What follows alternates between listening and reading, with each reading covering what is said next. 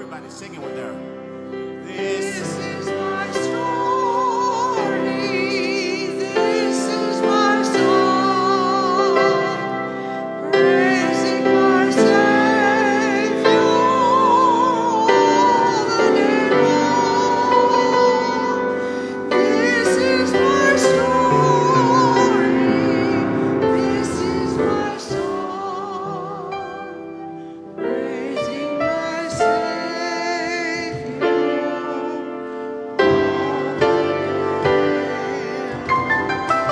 the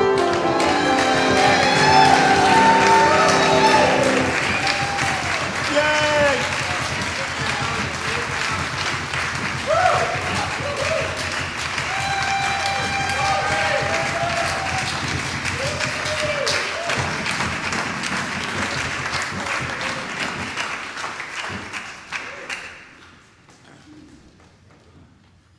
Selah.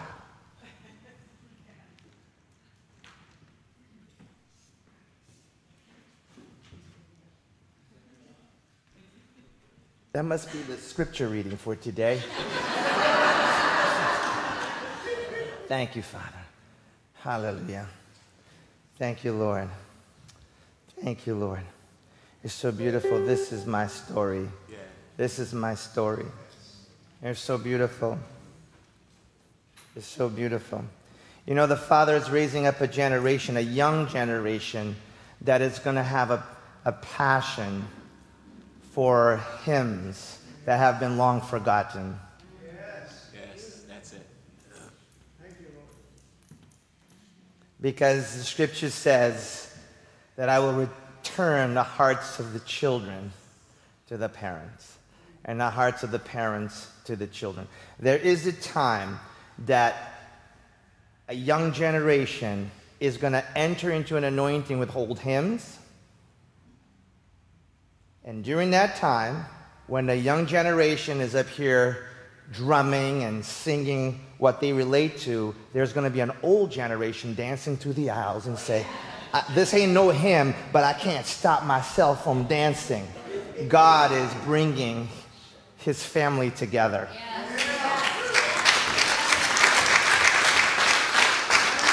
He's bringing his family together. Hallelujah, hallelujah, hallelujah. Thank you, Lord. Thank you, Lord. So we don't have too much time today, so we're going to get right to it. Since January, we have been going through the Old Testament, one book after another, to reveal the mystery of Jesus in the Word of God, and to help God's sons and daughters understand we are the generation where there is a war against the Word of God. There is a war against what God established in the Garden of Eden. And the kingdom of darkness is very well aware that there was an amazing miracle that took place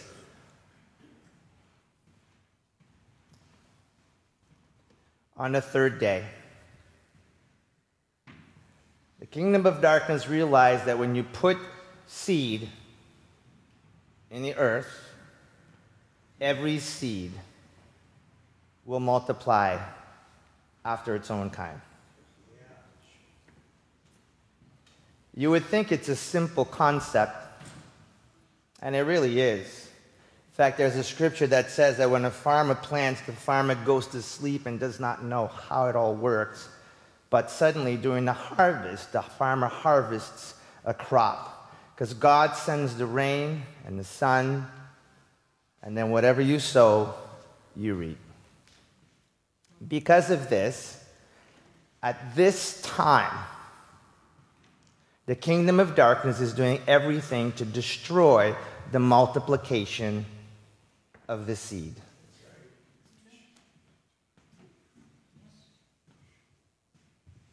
For some strange reason, the church often judges people and is unaware that unless you are growing your own food at home, you are eating food that is transgendered and cannot produce seed after its own kind. You are eating food that cannot reproduce itself. This is why Jesus said, don't be judging your brother when you have a log in your own eye. Some of these things we can't do anything about. We can't all be farmers. But God is saying, that's why you need me. That's why you need me. You can't change the world that you live in. But this is why you need me. So, yeah. Every time you're spraying those dandelions, you're actually helping the kingdom of darkness destroy the reproduction of seed.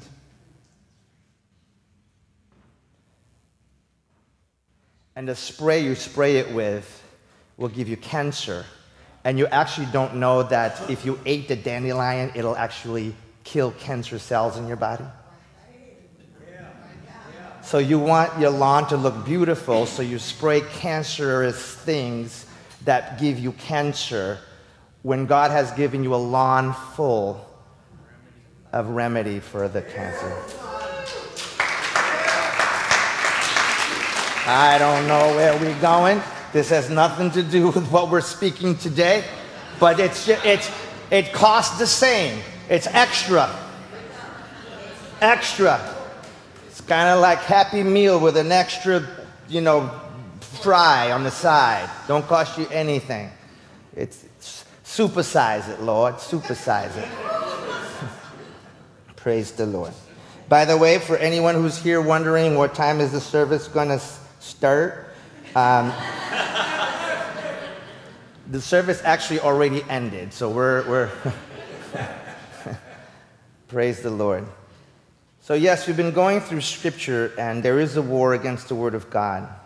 And by now, I am happy that many have come to me afterwards and said, oh my God, I had no idea that the Bible was so amazing. And I am actually getting ahead of you, Rabbi, because I'm already in the book of Judges. I'm already in past Joshua. I don't have time to wait for what revelation Rabbi is going to give us on Sunday. I got to try to eat this for myself. I got to see if I can figure something out. And this is what the Father said. Heaven and earth will pass away, but my word will never pass away. So you're actually eating the one thing that's going to keep you through the time of trial that is coming to this world.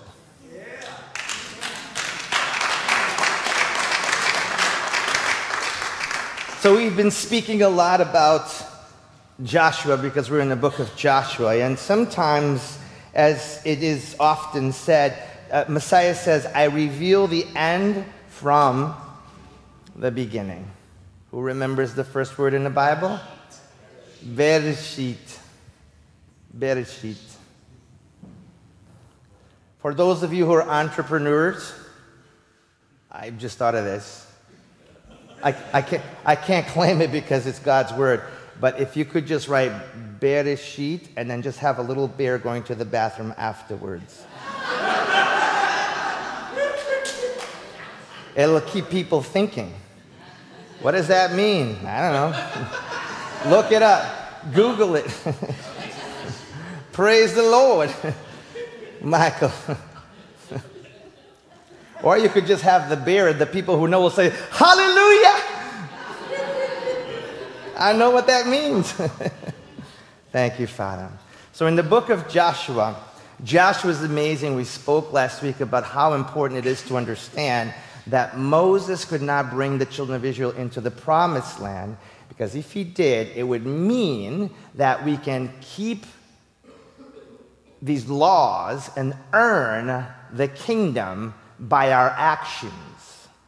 God never wanted us to earn anything by our actions. For this reason, the scripture says there are none good, not one, but God. The scripture also says, if any man says, I have not sinned, that man is a liar. I think it's interesting, it says men, it doesn't say women, so I guess the women are okay. Praise the Lord, sisters. Hallelujah. Praise the Lord. Praise the Lord. So it's amazing. So God wanted us to understand in a story that took place 1,300 years before Jesus came, that only Joshua, in Hebrew, Yahoshua, that is the Hebrew name for Joshua, and in Aramaic, that name was shifted to Yeshua. It's a little abbreviated. Yeshua is the name of Jesus in Aramaic. So God in this story is simply saying this: in order for you to enter into the promised land, it's only possible through Yeshua, through Jesus. Nobody can earn their way into the promised land, because the promised land was divided by the wilderness with a river called the River Jordan. And the crossing of the Jordan means you have to be rebirthed in order to enter the promised land. So you could not jump over the river to get into the promised land. You couldn't build a bridge to get there. There was no way in there. You had to go through the Jordan. And by the way, the Jordan was one of the most filthiest, dirtiest rivers in the land before you entered into the promised land.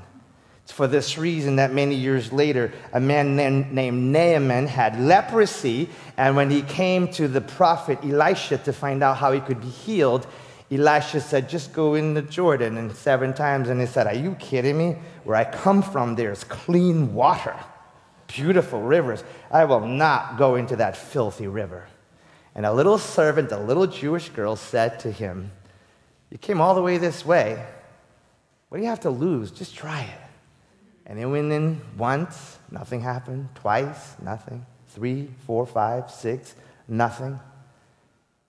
Just for poops and giggles, he went the 7th time, and when he came out, it says that his skin was as pure as a child, as a babe. Dirty river.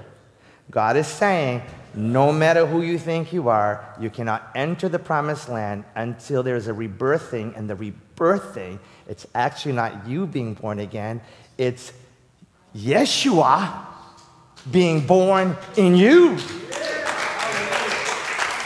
That revelation alone has set so many people free, because if you think you're born again, 2 days later when you screw up, then you're disappointed. It's not you being born again. You're the earthen vessel, and Jesus, who is the incorruptible seed, is birthed in you. So even though you still have dirt, the seed actually needs the dirt to grow.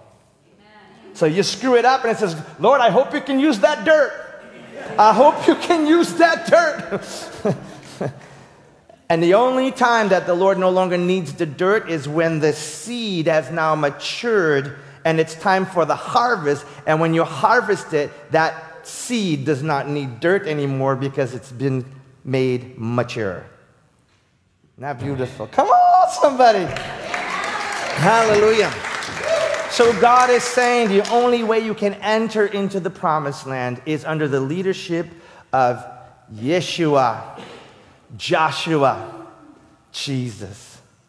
And so we begin to see that there's amazing correlations and connections between Jesus and Joshua. Some that you could never see unless you go deep into the Old Testament and says, what does this mean? Because some of these things are so bizarre. You may recall, we've actually spoke a little bit about this, how when Joshua was going in a battle, before they even went into the promised land, it says that Moses was up on the hill, and he had a stick.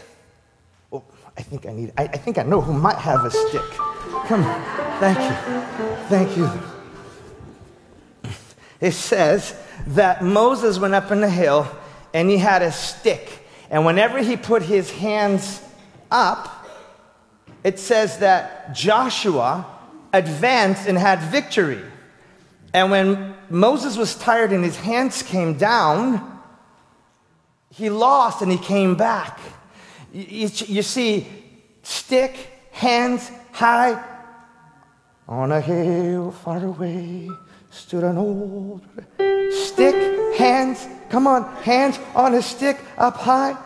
What do you think that represents? It says that what Jesus is doing on Calvary is the victory of Jesus for the people. His death is our victory. His death is our victory. His death is our victory.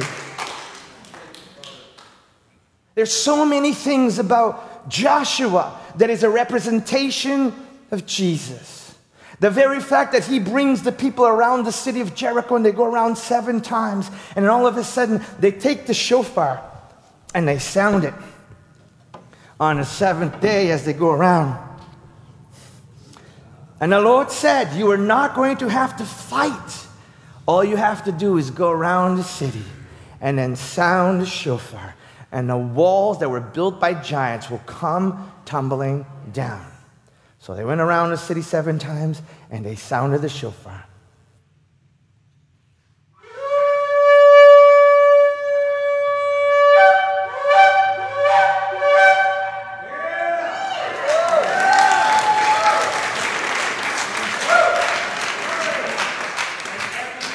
Tumbling down. Why is this so significant? Because in the New Testament, it speaks that we shall not all sleep, but we shall all be changed in a moment, in the twinkling of an eye, not in the tinkling, in the twinkling of an eye. On the last trumpet, the last shofar, it says that the Lord shall come down with the sound of the shofar. Can I tell you what was happening 1,300 years before Jesus came into the world was a foreshadow of this generation, because we're the generation that is dancing around everything that is against God in the name of the Lord. And the Lord has provided a shofar for these walls of religious, these walls of political, these walls of finances. Man-made religion, man-made politics, and man-made finances are crumbling down because we're not going to listen to the ways of this world. We're going to listen to the ways of our God and to His Word, and we're going to have a shofar to sound, and these walls must come down.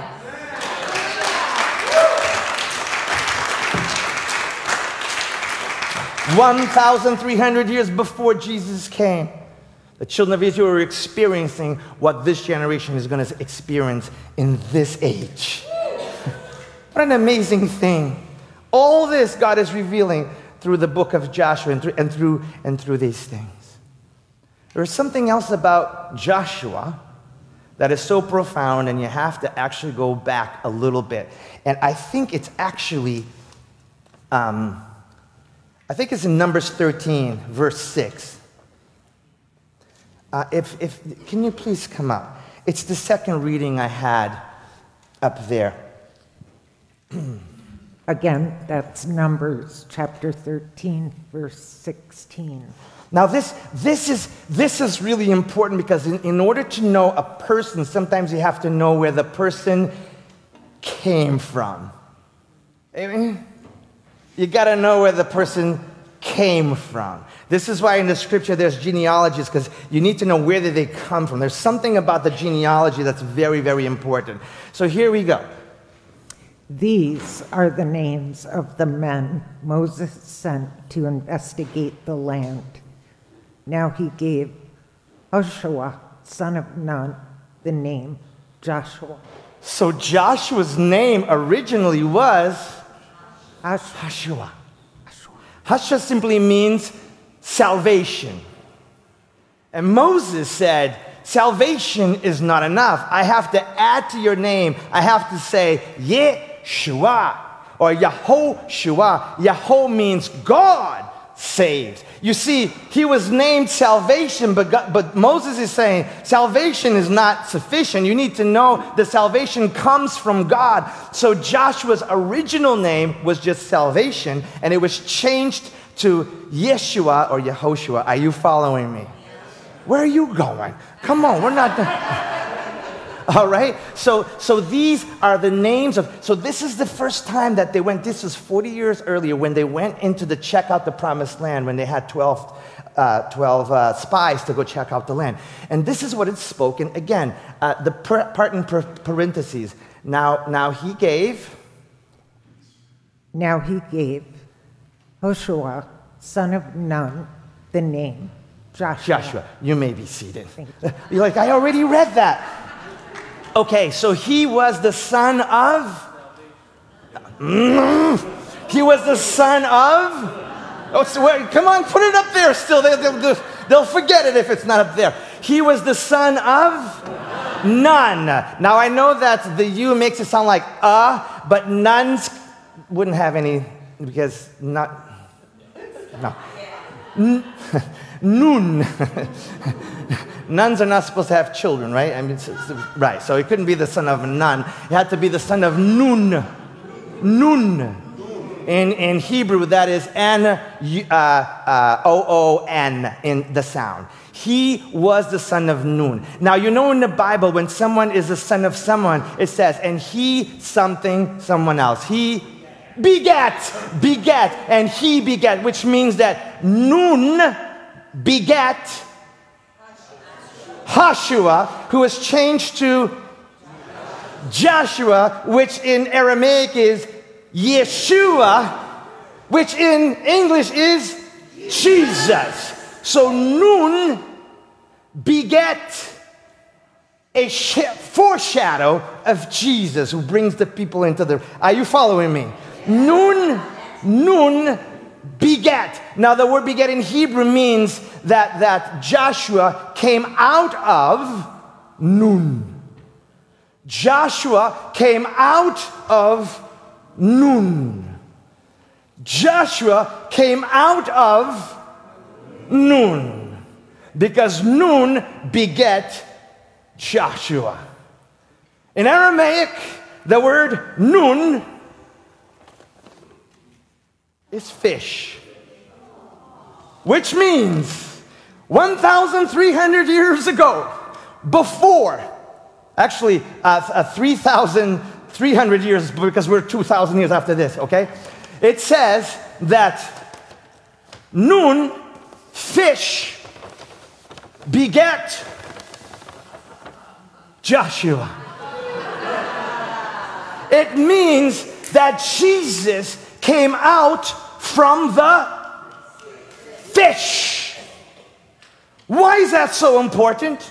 Why is that so important? Because many years later, there was someone named Jonah. And Jonah came out of the fish. And let us go to the New Testament and see how Jonah is connected to Jesus, who is connected to Joshua, who came from Nun, who is a fish. Matthew 12:40. For just as Jonah was in the belly of the great fish for 3 days and 3 nights, so the Son of Man will be in the heart of the earth for 3 days and 3 nights. You may be seated. Can you see it? I tell you what, if you don't see, you have to take a doggy bag and eat this at home, because sometimes you're like, what the heck just happened here? How is Joshua connected to Jesus? And how is Jesus connected to Jonah? God is saying my whole word is a code within a code, within a code, within a code. And the beautiful thing is that he's taken his word within a code, and placed it in your heart and in your mind. The code is coming into you so that you become connected to all these things.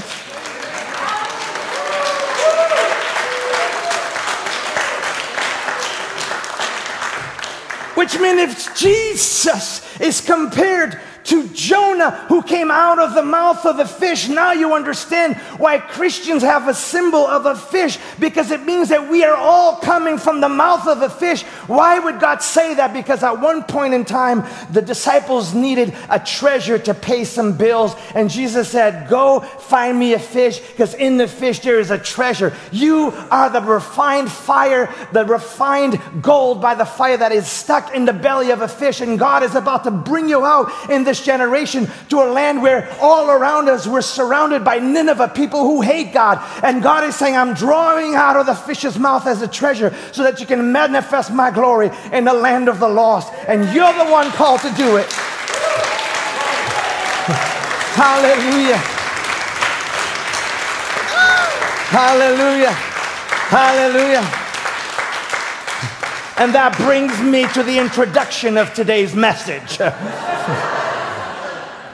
You see, some 8 or so years ago, my family and I were traveling across the Connecticut, Long Island Sound. We were traveling through there, and I'll tell you the truth, it was easier to travel to Haiti than to come into Connecticut. I said, Lord, the one place I will never go to is Connecticut. No way. No way. So at the time we had Oliveira, our vessel, and I just wanted to get out of Connecticut waters as fast as I could, because in many ways I'm very much like the Jonah. If God would have said you have to go to Connecticut, I says, oh no, I'm sailing down to Haiti before I go to Connecticut. But God in his mercy waited some 8 years and now planted my behind and my family in Connecticut. And there is a movement of some congregations who's going around anointing all the borders of the state of Connecticut. They needed someone to anoint the coastline, and someone had the bright idea, I think in the spirit, that crazy rabbi from Litchfield is supposed to do the coastline. So,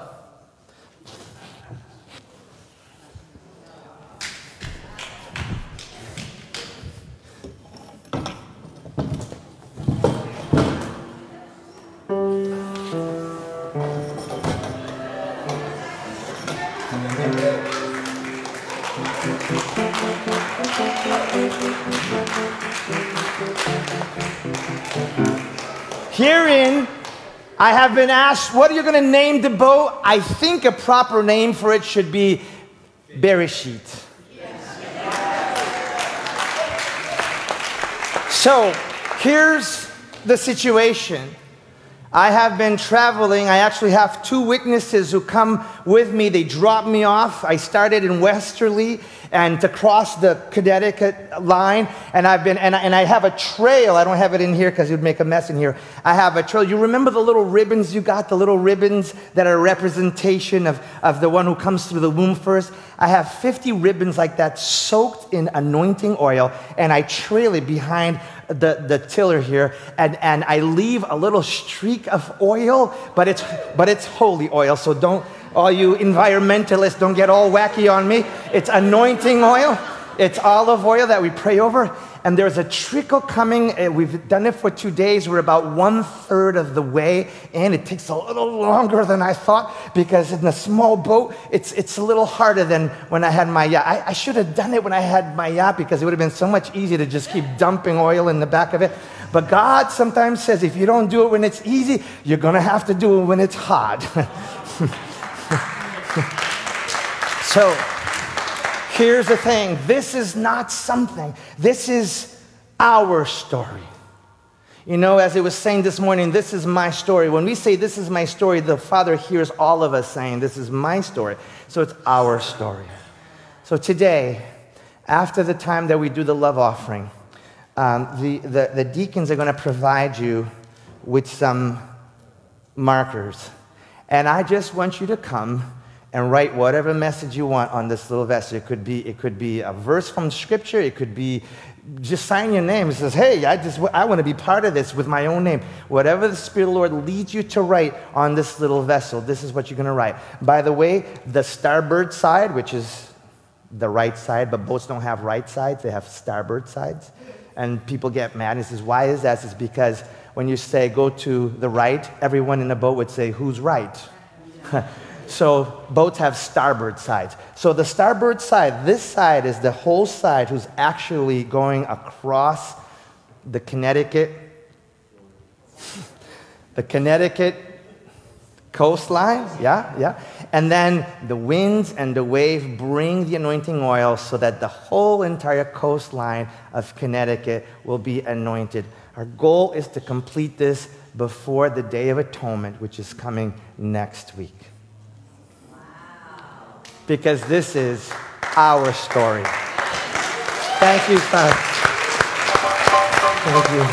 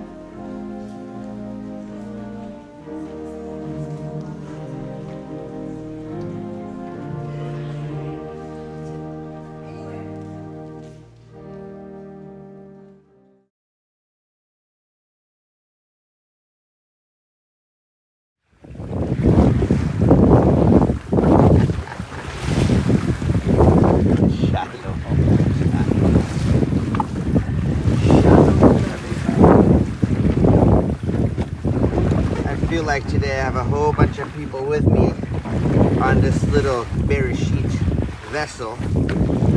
Had a great time yesterday seeing all the people coming out and writing on it, and it's so neat. I'm sitting over here and I have all kinds of reading material.